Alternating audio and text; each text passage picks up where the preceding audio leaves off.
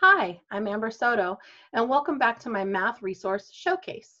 Yesterday, I showcased for you a strategy called Which One Doesn't Belong, and I shared a book by Christopher Danielson as a resource. Today, I wanted to stick with that same strategy, but share with you an online resource so you had a lot more options with what you could do to share. So here's my screen. I'm going to share with you that we can go to a tab, click WODB for Which One Doesn't Belong, .ca. And you'll see here there's a lot of options, shapes, numbers, graphs across the top of the bar here. I'm going to start with shapes today. I think we'll do a numbers one tomorrow. So for shapes, there was a particular one that I really liked. You can see there's a whole bunch to do, but I enjoy these money ones. So just like yesterday, I'm going to share with you how to do one, and then I'm going to pose one for you to do on your own.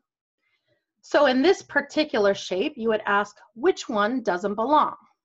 Well, in this top left corner, you might say that this one doesn't belong because we can see the backs of the coins here. Where in the other three pictures, we see the front or the head that's on the front of the coin. You might choose this top right corner because you might say it's a different color than the others. These ones are all silver. This one's more of a coppery color because we're dealing with pennies.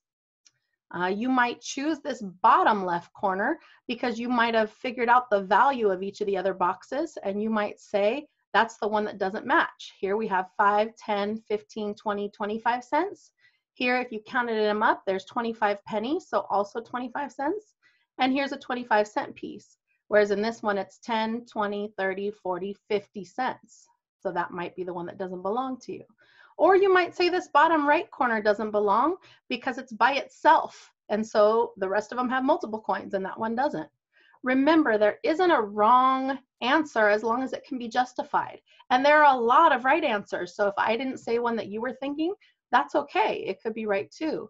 The most important part of this process is the conversation that comes out of it. Okay, so you're going to be doing shape 15. So if you can't find it again, go to WODB.ca and go under shapes and look for shape 15. So this is what it looks like. So I ask you, which one doesn't belong? Please enter your solution in the comments, but remember the most important part of this is the why. Tell me why you think that it doesn't belong so that you have the justification for your answer. I hope this generates some great math conversations and connections, and I hope you have a lot of fun with this. Remember that I'll post the solution for this one tomorrow, so stay tuned, and I'm excited to see what you put. In the meantime, happy mathing, everyone.